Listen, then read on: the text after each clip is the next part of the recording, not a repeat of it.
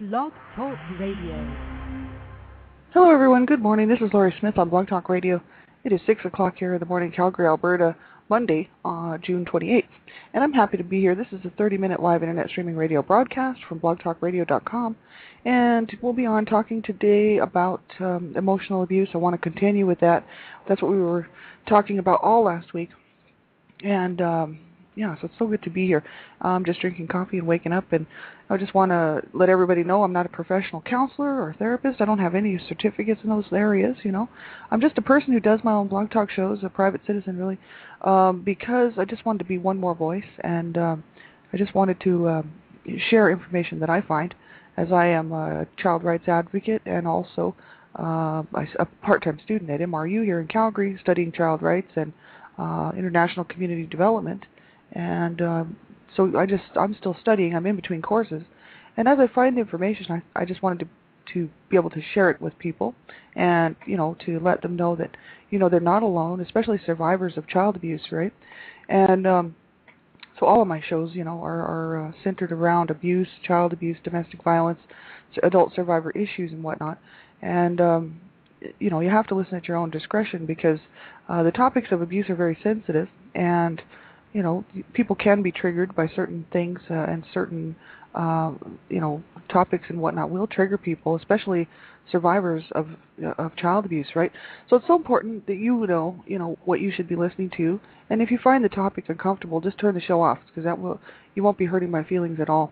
And children under the age of 18, especially young children, I just ask that you have someone listen to the show with you, and have permission to listen to my shows because, you know, it's so important, right? You have to keep yourself safe online, and you really should let an adult know what you're listening to at all times, and especially in chat rooms and whatnot, because, you know, there's people out there, the FBI and different groups out there who are trying to stop child sexual predators, but there's so many out there, you know, that they can't stop them all right now.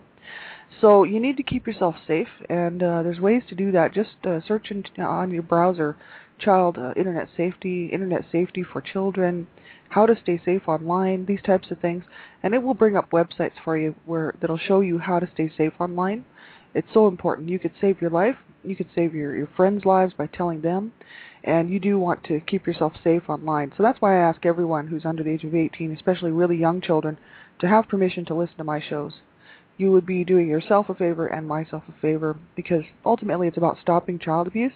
And but the thing is there's a lot of adult material on my shows, and abuse is not talked about very often, right? That's the whole issue, and that's why I wanted to be one more voice out there, just to say that we need to stop child abuse, along with all the other people out there who are talking about it, and as a survivor, to let people know that, you know, that you're not alone, and that there is help out there. We just have to find it. We have to find it. We have to keep reaching out, and we have to keep looking for what will bring us peace in our lives, and you know, a sense of self-worth, and to help us, you know, with our survivor issues, right?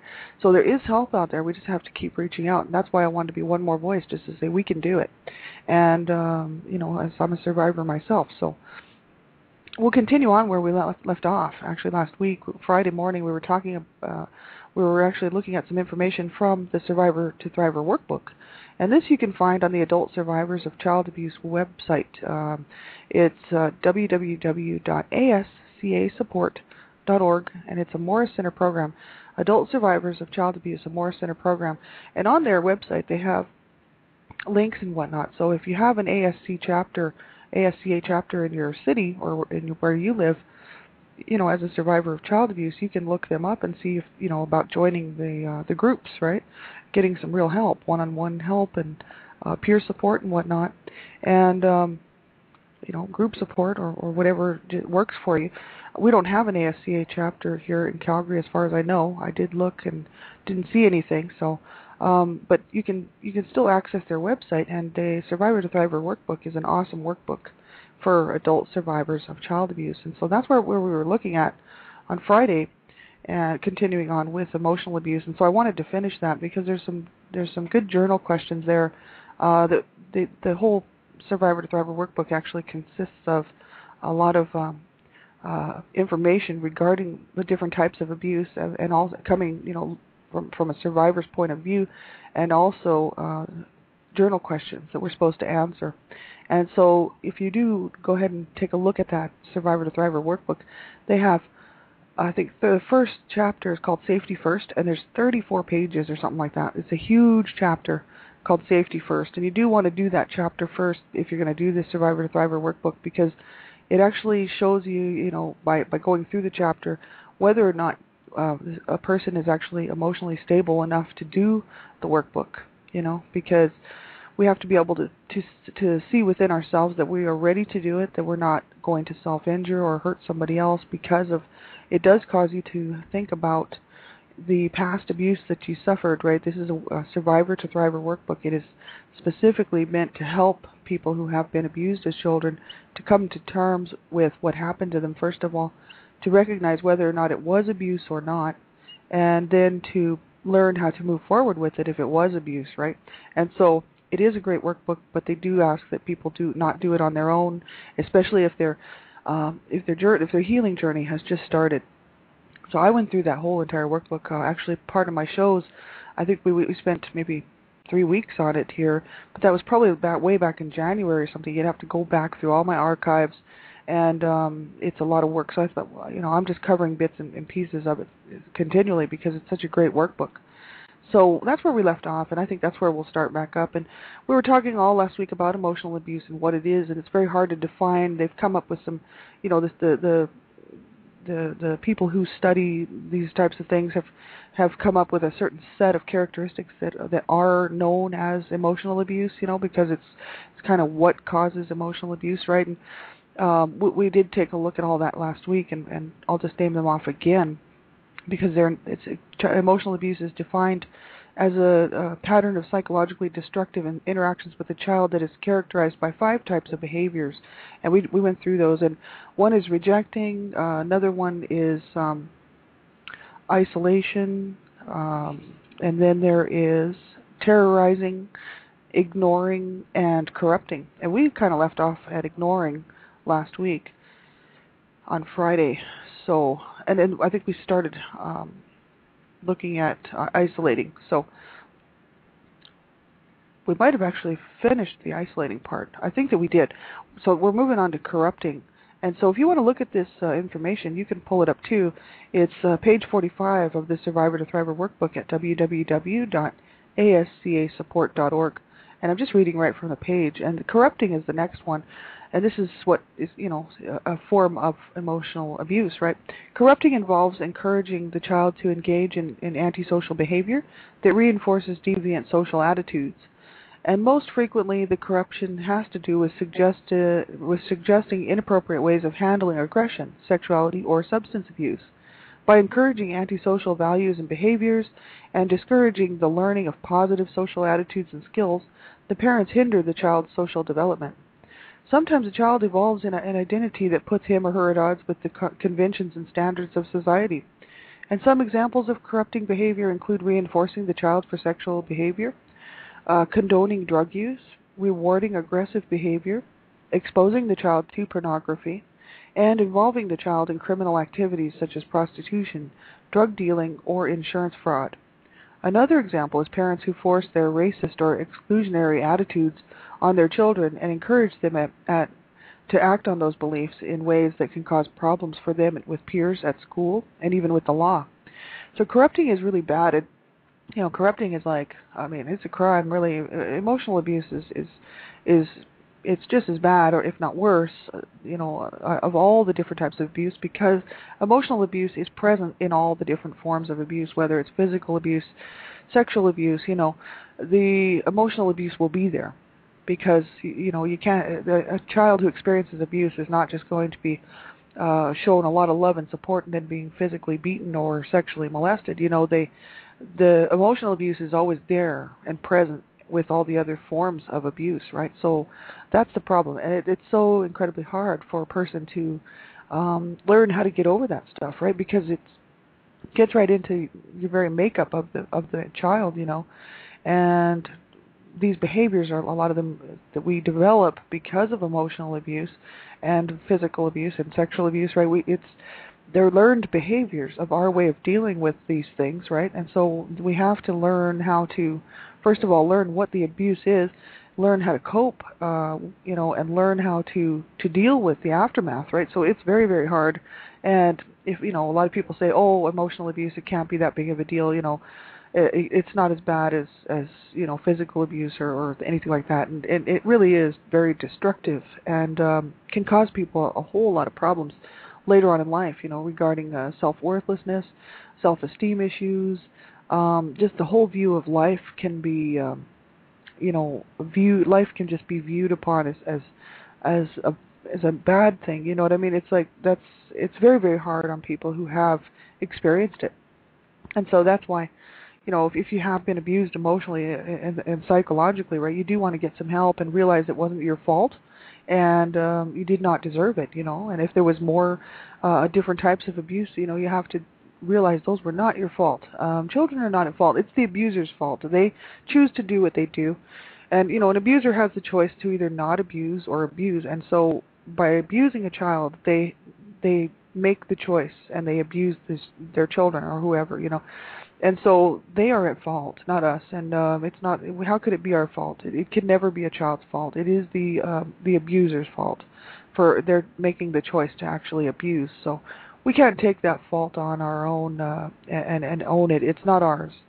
And but what we do have to do is learn how to first of all feel good about ourselves, how to love ourselves, how to embrace life instead of push the life away, and embrace our healing. And then not to be ashamed, I mean, I'm not, like me, for instance, for myself, I didn't come forward publicly until just recently, but I had talked to people about the situations that had gone on in my home and, how I'd grown up and whatnot, and over my lifetime, a few people, and some people were very supportive, some people weren't. So it just depended on who I was talking to. And so, this is the thing. It's not something to be ashamed of, and it's not something that you have to feel bad about. As far as like, will people view me differently if they knew, or this type of thing? Because if they do, well, that's their own issue, and they should not be. They should be supportive. So that is, I just think that too many times people stay silent. Survivors will stay silent, and they will not say anything, just due to the fact that they're not sure how people will take the news of hearing that they were abused as children, or how they're going to treat them after. You know what I mean? And really, we deserve to get help, and we do deserve to have supportive people in our lives, And so I don't allow people in my life that are negative. I actually I don't allow people in my life who are not supportive of me. If someone knows about my past and whatnot, and they aren't going to be supportive, I don't need them in my life, because I've had enough of that. You know what I mean? And that's where I'm at right now. I decided about 3 years ago that I was going to fight to live. And that if anybody didn't like the fact that I was coming forward with my story, then they don't need to be in my life, because I need supportive people in my life, Growing up abused as a child, you don't have a lot of support. And then later on in life, if you don't tell too many people, you don't get that support. And if you don't reach out, like I didn't reach out and get any help. So, talking to a counselor or therapist, right, where many will go do that, and that's great. Instead of suffering on their own, trying to make it on their own, right, which is what I did. So that's the whole issue, right? We do deserve to get help, and I don't personally care what anybody thinks about me coming forward and with my story. Even the family members that know, that are not talking to me, and because they know, and they're in denial. They don't want to admit what happened in their own families as well as in our family, because then they would have to realize that it was abuse, and I think they're not ready in their own lives to recognize the fact that they were abused and that we were abused, right? So a lot of times people won't come forward because they're in denial, and that's fine. That's their own problem, and they have to deal with that. But if you're on your healing journey and stuff like that, you just hang in there and make sure that you do reach out to people, get some help. We just don't deserve to be suffering along all the way through our lives. that's what I thought. I thought, man, how long does a person have to have their, the feeling that their lives are controlled or ruined by the abuse that we suffered as children? And that's where I think the changing point started for me, about 3 years ago, because I started to look at things a little differently. Instead of looking at things as a victim, I sort of started looking at things as from a survivor's point of view, and also from a third person's point of view. Someone else in the world who would look at my situation and say, does it really have to ruin your whole life? Can you not, learn how to move past it and learn to move forward, and reach out and get some help instead of just suffering on for the rest of your life? Because that's what I watched my mom do, and she was a very, very miserable and unhappy woman, and we all wanted her to be happy, like her children loved her, and she was so, depressed and so down and so angry and so completely,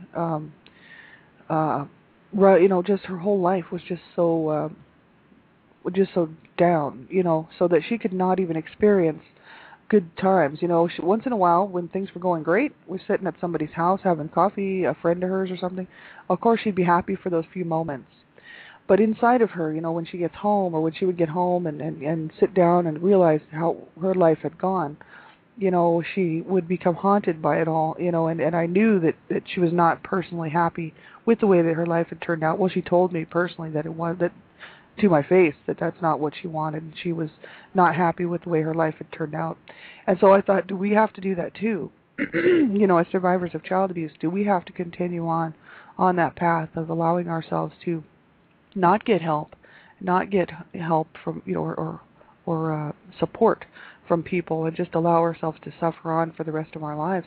And that was the big decision, pivotal point for me, was to realize, no, I want to fight to live, and I want to fight to have a good life, the life that I know I deserve to have, which is a life of waking up in the morning and thinking, hey, this is great, another chance to have a good day. I'm still here. What can I do to help people? What can I do to help myself? It's not only just about helping people. I mean, I love to help people, but what can I do to help myself as well? And what can I do to make a difference on this planet was really the bigger question. Just to be someone on the planet instead of just taking up space, and I wanted to be someone who actually can get out there and do something for people and change this mess. And I thought, because growing up the way that I did, and coming through and seeing all of this abuse and domestic violence and child abuse, even with my friends, a lot of my friends were abused as children, and growing up, right, my childhood friends, and we all knew each other, and we knew what was happening in our own homes, because we would, after the beatings were over, or whatever had happened in the home, emotional abuse or violence, we'd all get together, and some of us would be in better shape than others, depending on what night it was, you know what I mean, or what day it was, so your friends recognize that kind of stuff, right? And we all knew that we were all suffering, and so it was just I just thought, I know how these children feel out here, you know what I mean? I know how these abused kids are, what's happening to them, and so many children are abused, many end up on the streets, they run away, if the abuse doesn't stop, they just a lot of times will take off at an older age, young teenagers running on the streets doing drugs. And of course that was our deal. Some of my friends were homeless and some of them weren't, and I wasn't homeless, but I definitely tried to steer clear from home as much as possible. But the thing, especially once I got older, but I knew so much about the really dark side of life, and I thought, man, why am I just sitting on the couch? Like, why am I not saying anything and getting involved when I know exactly what these kids are going through and what, children will go through, sort of dealing with abuse, you know what I mean? I need to help stop child abuse, right? So this is something that I just had to do. And so it has given me a real sense of, I want to make a difference in this thing and try to help people. But also it's helping me heal, because I'm realizing, hey, I did not deserve to be treated like that. It was kind of like it just worked really well all the way around, because as I started to reach out and get some help, then I was able to help people. And, especially to stop child abuse, advocating, and I'm the Canada Regional Director for Dreamcatchers for Abused Children, and a volunteer position, which I'm so happy to be doing, let me tell you. To get the word out, to people regarding the signs and symptoms of abuse, and then how to report it, and to really try to stop child abuse and just keep spreading the awareness and, promoting awareness and education and prevention of child abuse, right?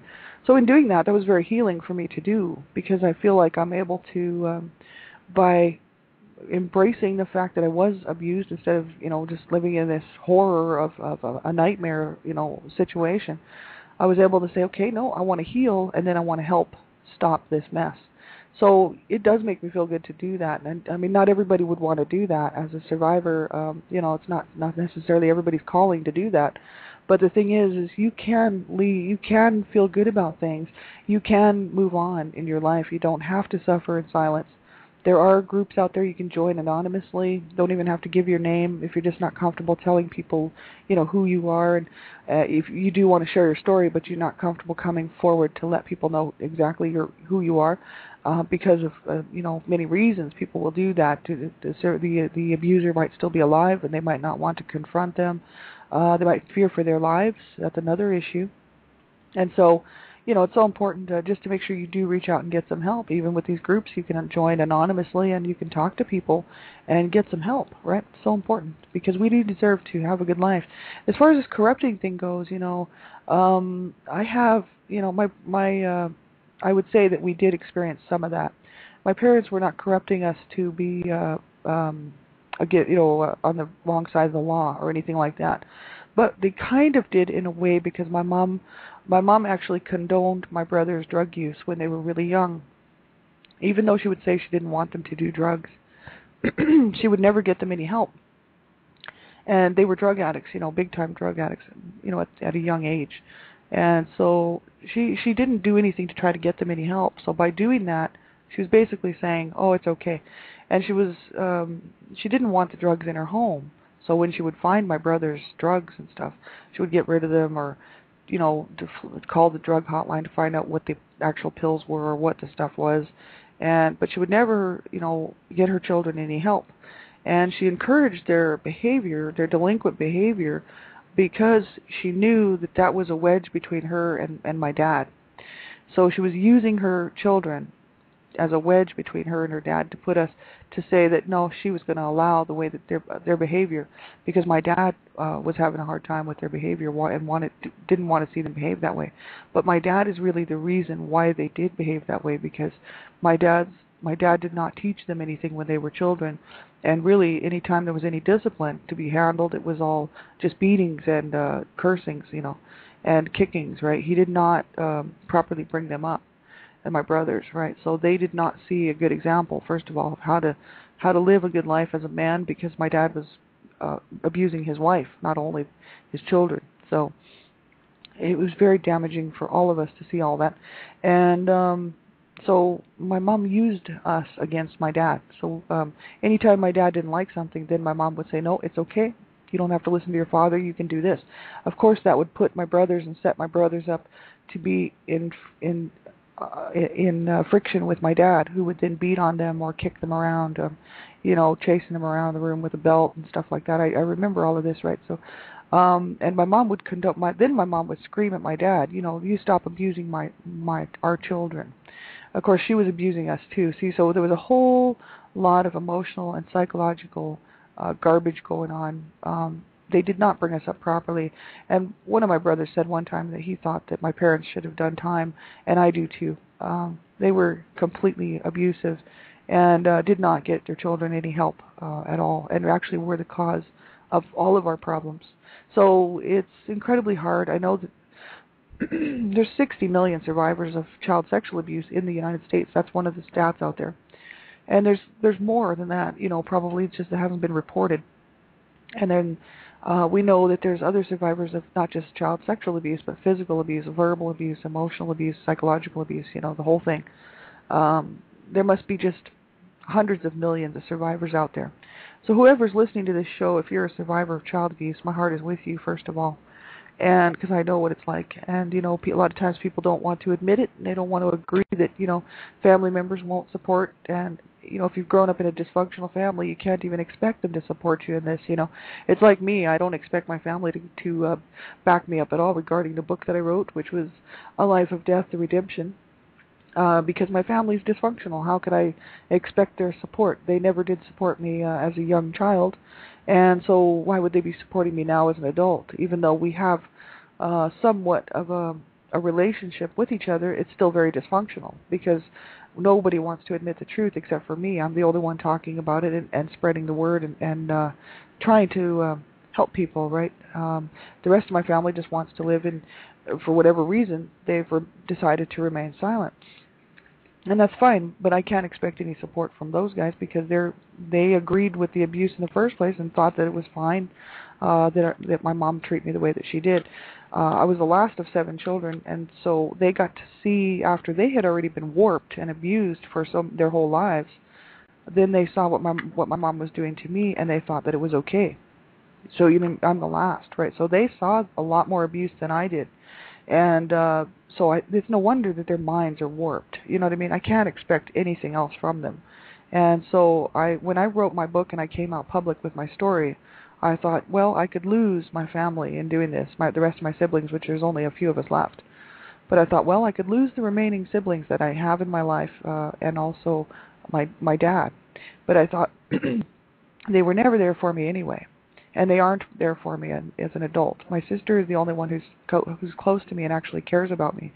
I think my dad is just coming along for the ride. I don't think he really cares. He says he does, but I don't think he can because he's got some problems with emotional. He's got borderline schizophrenic, right? So he's not really in tune with himself or with his feelings. I have allergies. Sorry about that. Excuse me, but I'm about ready to sneeze. So.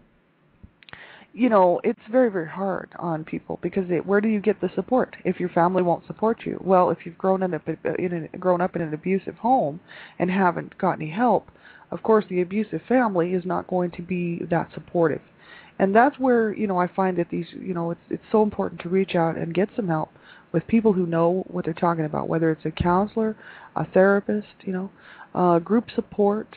Get into these child abuse survivor groups online. You don't even have to leave your house. You can just get online, and when you're having a hard time, you're having a bad day, and just don't seem to be able to cope, you can get online and find some friends to talk to, people who do care and who've been there and know and understand how, incredibly hard it is to walk through this path of this journey.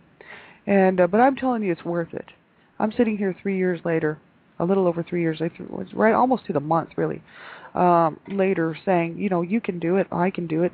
I've seen other survivors do it. I'm not going to name their names you can check them out just by looking at their websites. There's lots and lots of survivors out there who are a living example for me and for you, and we can do it.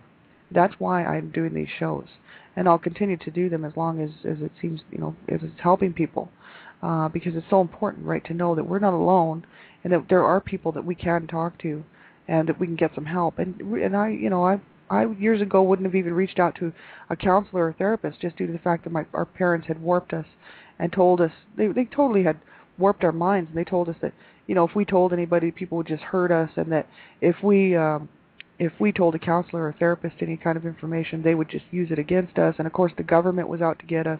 My parents were a bit schizo. You know what I mean? Like, my mom was manic depressive, my dad is borderline schizophrenic, so there was always this paranoia and fear, and that's how they brought us up. You know what I mean? In fear and in trauma, right? So it's absolutely horrible. So now I know, there's good people out there, and I mean, of course there's bad people out there. I know I was born into a family full of bad stuff, right? My whole family, born into some bad stuff. But so I know there's bad people out there. So, I'm not naive. The whole issue is I know that there's good people out there too. And when I run across somebody who's a good person, I tell you, you can help. And I've ran into some really awesome counselors and therapists just talking to them, doing the blog talk shows, and they all seem very cool to me. So I'm thinking eventually I wouldn't mind talking to a counselor, you know what I mean? So make sure you get some help. We've got about a minute left, and, I just hope you all take care and reach out and continue to reach out, and don't give up ever, ever, ever. Never give up. Keep going, even if you don't get anywhere too far in your healing every day. You move at the pace that's comfortable for you, and just never give up, right? It's so important. Get a hold of me if you need anything. Blog Talk Radio, send me a message, or Facebook, I'm around. Tonight, Arnie Alberts on Dreamcatchers Talk Radio, 10 p.m. Eastern Standard Time, interviewing Elizabeth Roberts-Brawley and myself. We'll be talking to Arnie Alberts at www.blogtalkradio.com/Dreamcatchers. And Arnie Alberts is a survivor of childhood sexual abuse. And he's come forward. He's got a book called Burnt Cookies, A Quest for Closure. Make sure you check it out, 10 p.m. Eastern Standard Time tonight. And otherwise, have a great day, everybody, and we'll be talking to you again soon. I'll be back on, of course, tonight with Dreamcatchers Talk Radio with Elizabeth Roberts-Brawley and Arnie Alberts. And then tomorrow, actually, right after, shortly after that interview, I have my show, Child Abuse Prevention and Human Rights Abuse Prevention is Up to Us. And then, of course, tomorrow morning, back on with one child abuse survivor to another at 6 a.m. So make sure you take care of yourselves. Thank you so much for tuning in, and have a really good day. And we'll talk to you soon. Bye-bye.